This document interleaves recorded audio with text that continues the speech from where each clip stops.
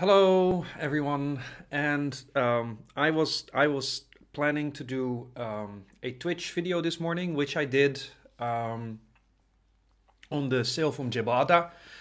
Now, I think I streamed about 2 hours on Twitch channel, which I'll put a link below here. But for some reason, or actually not for some reason, Twitch, I didn't know this, Twitch doesn't save your past broadcasts, and I didn't record what I did. So if you saw it, you were lucky. If you didn't, then it's gone forever. However, I did want to give a small recap about the work this morning on the sale because it was really kind of exciting, and so I wanted to post a brief video on YouTube to share with you all what went on. So I'm also using this new tool which is called O.NUBI.S. It's open source and it's now what I'm using to record this video. So this is the first time, so let's hope this works. And it's also what I use to stream to Twitch, where you'll find me under the name Ontakra Gueke. So my Twitter handle. So let's see if this if I can now switch actually to screen sharing. All right, this seems to work. All right, so the Gebel Adda sale is a text. Here it is. It's a text that I've wanted to work on for a long time. It's currently in the Cairo Museum, and I got like a picture of this maybe 2 or 3 years ago from a friend who was then working in Cairo, Robin Saint at the IFAO. And also another friend of mine, colleague Dobrogna Zielinska, had made a handwritten transcription from this text, also in the museum. But Dobrogna doesn't read Old Nubian.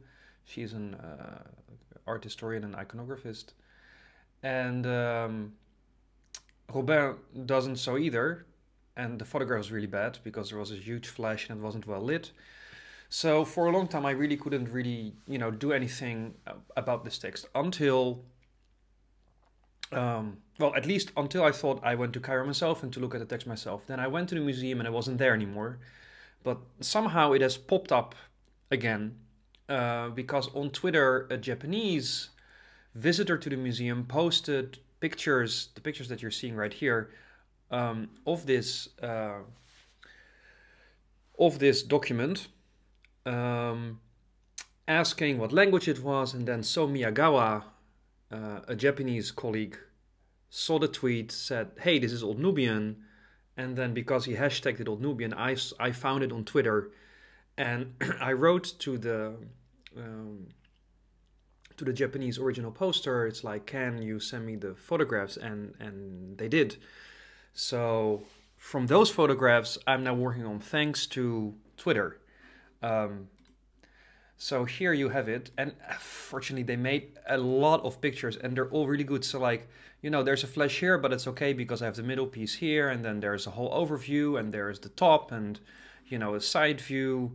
So this is really fantastic material, even though we don't have one big overview shot. The only thing that you see here is the last part is a little bit unclear, but this is like the list of witnesses. So it's not the most important part of the document. So the main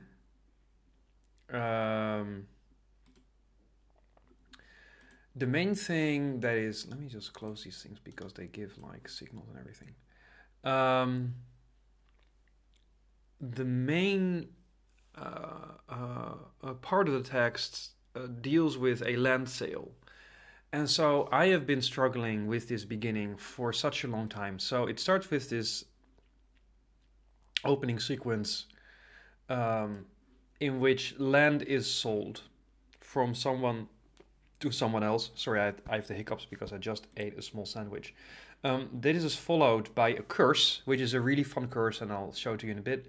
Then we have the invocation of the Holy Trinity up to here.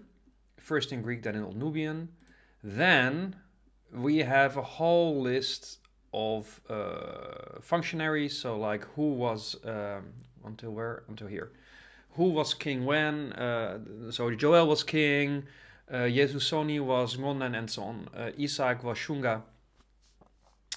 And especially this word Ngonan was very unclear to me until today. And I'll tell you how we figured it out. And then we have another part of the sale up to here, in which again land is switching hands between people. And then we have the final part is the list of Matarigu, the witnesses, and then probably the last part is the signature of the scribe and his payment. Now, let's first go to the Ngonan part, because this is fun too. So I had forgotten that there is a King Joel in this text, because it's been such a long time ago that I worked on it. But recently, for those who've been following my channel, I've been working on the text from Tamid, the inscription from Tamid, which also mentions a King Joel. Now, it appears that also other people already made this relation, because in an article by Giovanni Ruffini and Adam Whitar in Nubian Voices, they already make the link between the Tamid text, if I'm not mistaken, and this land sale. Now, moreover, they link these two texts, both featuring King Joel, to another land sale from Qasr Ibrim, which is this one. Which, as you can see here, also mentions a King Joel. And then the fourth text that we have mentioning King Joel is this inscription from Abu Hoda, first published by Griffith, and I showed the picture the other time, this one, which also has King Joel right here, but for which we don't really know whether this is the right transcription. Right, because it's made by Griffith, we didn't understand the language very well, but I'm really going to hunt down these two photographs and see if we can see more of this text. So what is so fascinating is that when I figured out that Ruffini and Whitar had already written about, King Joel in this inscription, I was like, well, maybe the other land sale from Qasr Ibrim can help me understand the rest of the protocol. Because the protocol is something that gives you an indication about the date, right? So like this person was king, this was queen mother, he was the Songoj of Nobedia, and so on. And so I decided to have a closer look at this text and its edition by Giovanni in this book, The Bishop, the Eparch, and the King, which is the fourth volume of Qasr Ibrim documents in Old Nubian. And lo and behold, it works. So it was amazing. So we have King Joel, who is the king of Dotawo, and then we have here Yesusoni Ngonana Inen. So Yesusoni. So this is the sacred abbreviation, sacred name of Jesus. Yesusoni, basically loved by Jesus. This would be a paraphrase. Who is Ngonen. Now, tada! It is also in this text. Let's see, where is it? Here. So, first thing, we have the name. It was not so clear in the beginning. I thought this was a kappa. And this thing was not very clear either on what was going on. I thought it was a kappa, omicron, maybe this is a mu or something. But when you know that is Yesusoni, it's super obvious, right? We have a iota here, sigma, beautiful, R stroke here, an omicron stroke. This is clearly a nu, and then we have here kind of squished part of an eta. Yeah, we have the name. It's the same Queen Mother, so same period. Then obviously we need to have Ngonen. Now I was looking at this thing and I thought, okay, so the alpha is clear, yeah. Oh. We have also clearly nu. We have clearly epsilon. We have clearly another nu right here. But then what's going on here? a smudge. I actually, first I thought maybe this is a iota and alpha because I didn't know if the smudge was a smudge or ink. So I was like, what? And maybe I thought this was a P. What the hell? And then maybe some letters here. No. Now that we have the name, then we can also read. So this is the stupid thing. Once you know what it says, it shows. Clearly Engma here. Omicron totally gone. And this looks like a squished nu. And this scribe is a bit messy, right? He squishes things. Here, look at this. Papasi. Look at this. Iota squished. Oh, squished in between. So, fixed. And if you look at the list in the protocol, let's get rid of these. I made a little list here. This is the protocol of our Gebel Adda sale that we're working on. This is the protocol of the Kassiri Bream sale that Giovanni published. Yoel is king. Yoel is king of Lotavo. Yesusoni is queen mother. Yesusoni is queen mother. Isaki is Shunga. We don't know what the Shung is. Isagi is Shung. Kodi is Suntue, but here Kodi is Otnyoridauria, the big, I don't know. We have a Durari who is not here. We have a Mukut here that's not there, but we have Abamerki who is the bishop of Ibrim, and Abamerki here also who is bishop of Ibrim, and Abamerki also who appears in our inscription from Tamit. And we have a Songoj Ekshi, who is called here, another person, presumably Tedieri. So look how beautiful these two overlap, right? So this is clearly the same period. And this attestation here helps us reconstruct what is happening there.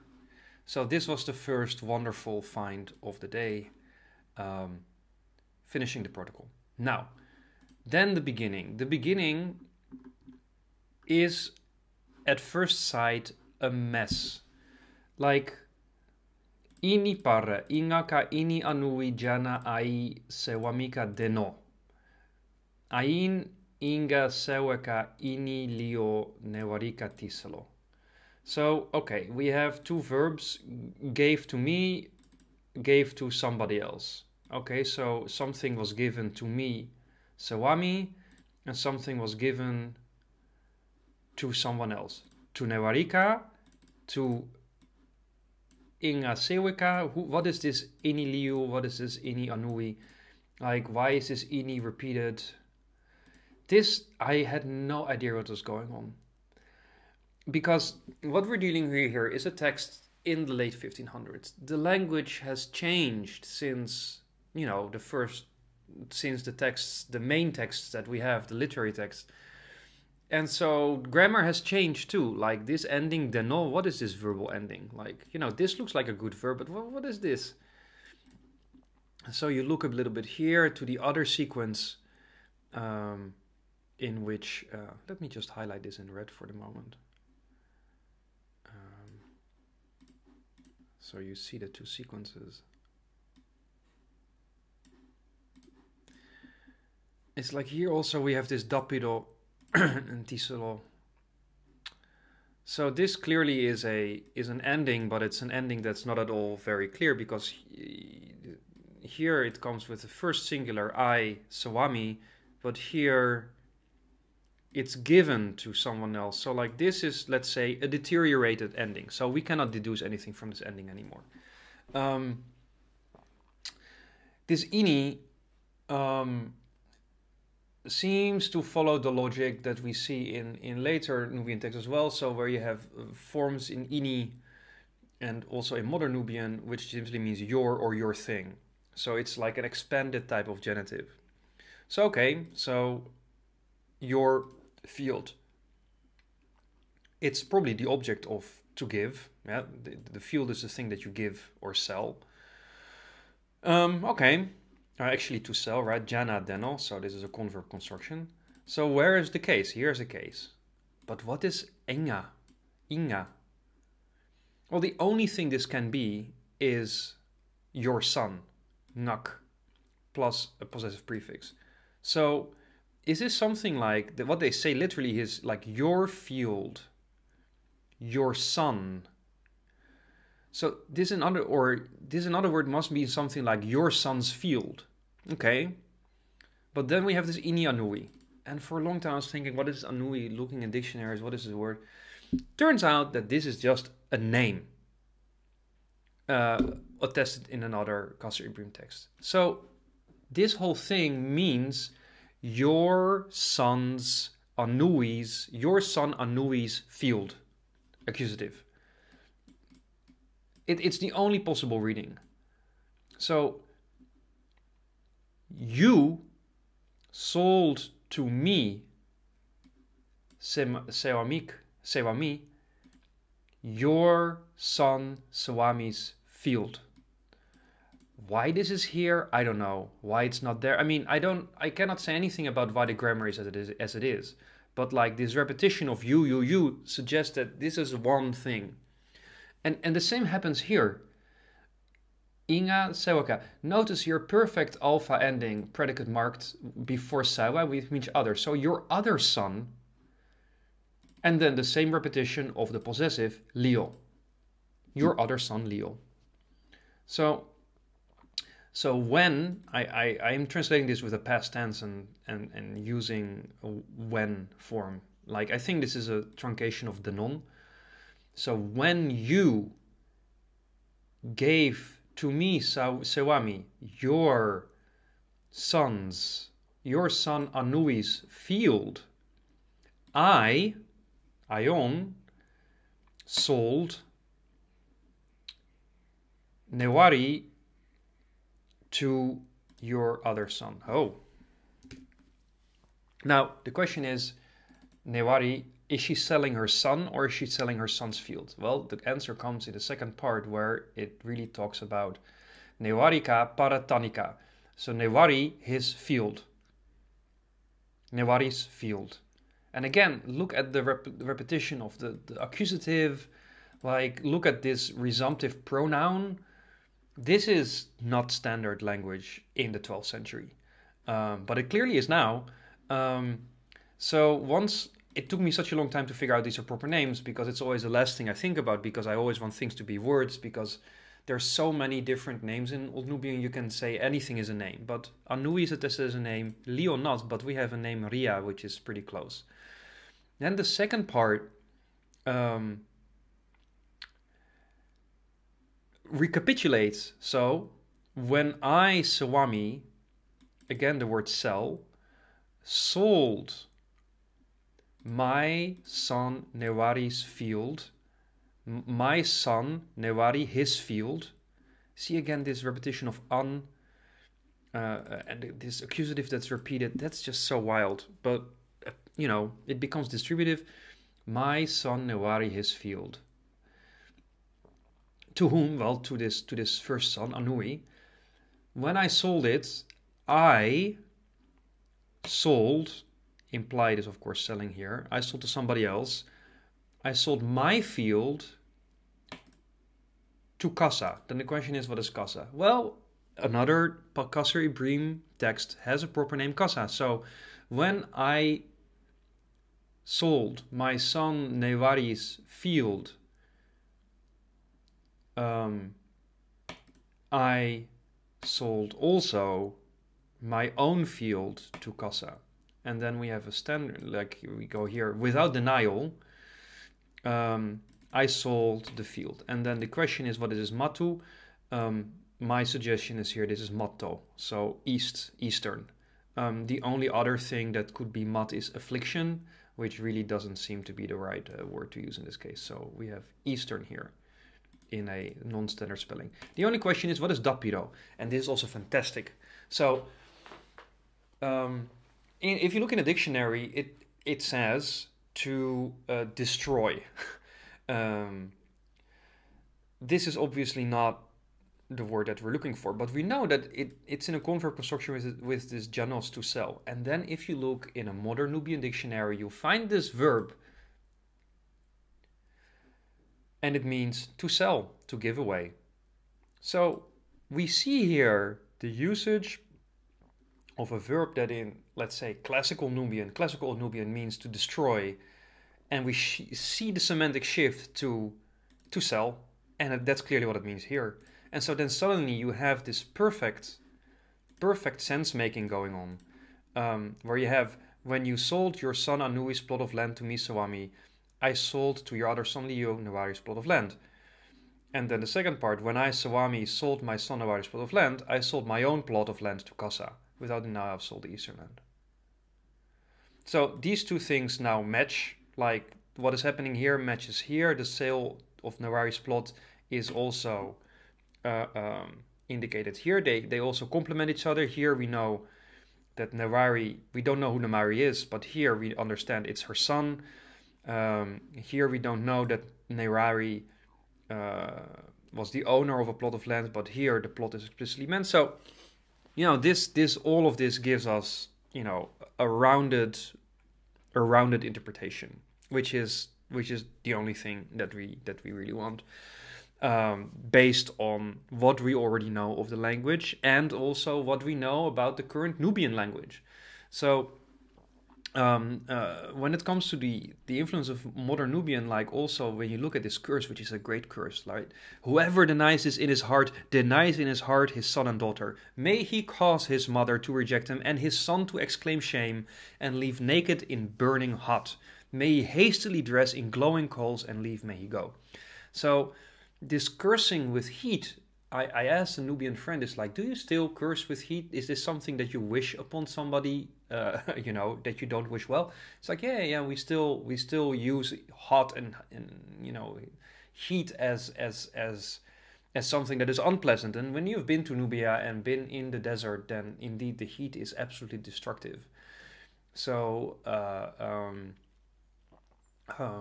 we know from Old Nubian texts that shade and cool, fresh water are really valued things and often considered blessings and protection and so on. And then here we see in the curse that like heat is like you wish heat upon your enemies. Although here in the Netherlands, I would love to have a bit more heat in my life because the weather is absolutely abysmal. So those were the things that I found today, which is it's just very, very exciting to see these possessive constructions really complicated, to find that there's so many interesting overlaps with the Tamid text that I'm working on, this Abu Hoda inscription from Griffith, this land sale, like the oldest land sale from Qasr Bream. It's just really, really fantastic. These protocols that overlap.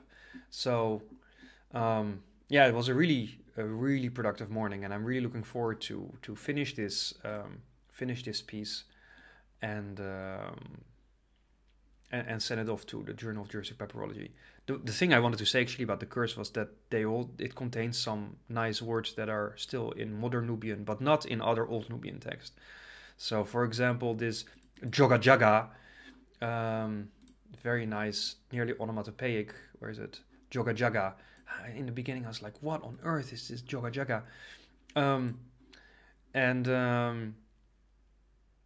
It's again like it's a Jugajuk. Here we have it in Obin, to burn completely. So this is very Ngelika, not attested before in Old Nubian text, but in Obin we have Nel, glut or glowing coals. So glowing coals are like a heat, like the impression of intense heat. This word orja, again, like we didn't know, this is not attested in other Nubian texts, but in Obin we have orj, to put on as clothing or dress. And then Mazin Khalil and his father told me that Mahas speaking people use this for any type of clothing, but Halfawi people only use this for shoes, right? So you see already, like, even between two so closely related variants of Nobin, Mahasi and Fadija, there is already like semantic distinctions that are starting to appear. It's really, really quite wonderful. So that's it about this sale. I'm just gonna finish this text maybe today and then hopefully return to Tamid later this week to see if we can do a bit more and get more grip on the text. But this text, that when I first saw it, I remember so well, when I searched for this text, I thought, I do not understand a single word, what is going on? And now, 2 years later, I have the distinct feeling that I actually understand what it says, and I can argue why it says that, and I have all the evidence to back up my reading of this text. So that's always beautiful. All right, well, this is maybe a short video, but hope to see you again. Bye bye.